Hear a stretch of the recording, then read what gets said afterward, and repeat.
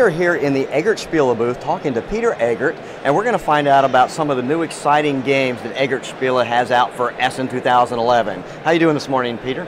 Yeah, I feel very well because yesterday was a great day. We have many good appointments and many companies from other countries interested in our games. And excellent. So, what's the first game that we're going to take a peek at this morning? This is Santiago de Cuba. Excellent. That was the first time that I go to a game designer and say, can you develop a game for me?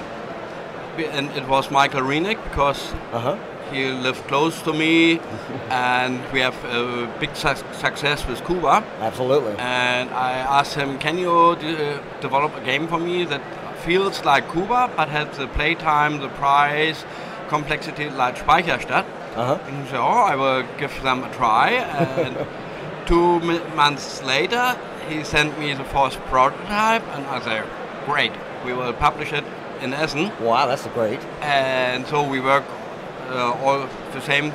We work this time also with Michael Menzel because they know each other very well, and so we can work very fast. Excellent. I thought this might look like some of Michael's work because it's pretty gorgeous stuff. Yeah, people like it, I like it.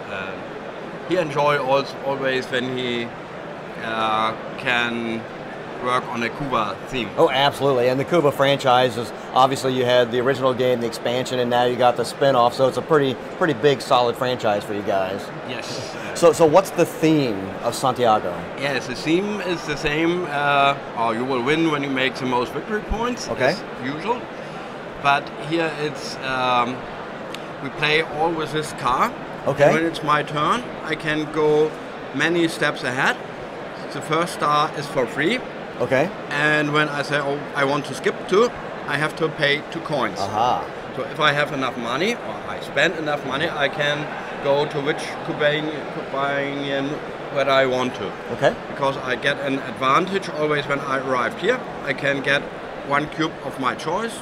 Or I get 2 orange, 2 green cubes. Perfect. Maria, you get 2 victory points, you get money. Here you get from each other player 1 coin, 1 money, or 1 cube, 1 victory point. Gotcha. Get 2 white, 2 wooden pieces. Or here you can occupy one of the buildings and say, okay, this is my building. Okay. And you go around and around. And when you arrive this star, you can deliver, or because there is a demand, there are ships into the harbor. Oh, the dice are your ships, okay. Yeah, and I roll the dice, put them there, and when I arrive, I'm the first who can deliver these goods. And usually I get 2 victory points for each good. And when I deliver 1 orange cube, the demand goes down. Excellent. And then in clockwise order we can deliver, but only one kind of goods. Okay. So maybe he delivers the red, he delivers the other, and then I can deliver 2 black, and then it's finished, and the ship go 1 step ahead. And you start a new turn. When we re-roll the dice, and we have a new demand. And I have to decide which kind of dice we want for the next. Excellent. Now is the car, does he get reset for every player's turn or just at the end of the turn? Does he start back here again then after? No. Oh, okay. When I was here and the next player, he can decide I will go up to here. Gotcha, okay.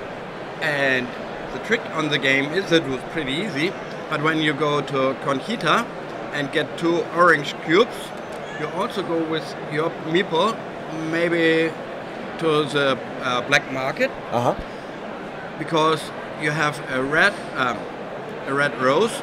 You have to go to one of these buildings. Gotcha. And you can use them. You can make the white, the sugar cane to rum, or you can deliver 1 rum and 1 sugar for victory points. Or you go to the bank, you get money. Excellent. And if I go to the bank, I can do it. I get the 2 money.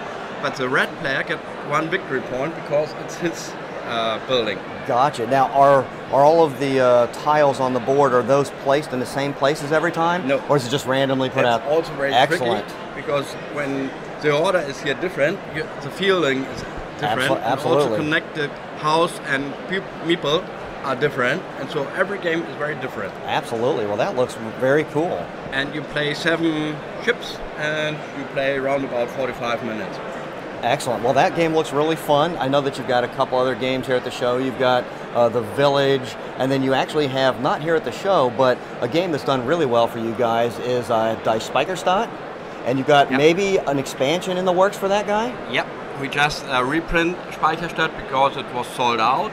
Cool. And we find here a new partner for Speicherstadt, also good. And we tested expansion very often. And now it's finished, and we will produce them at the end of November. Excellent. We're really looking forward to that.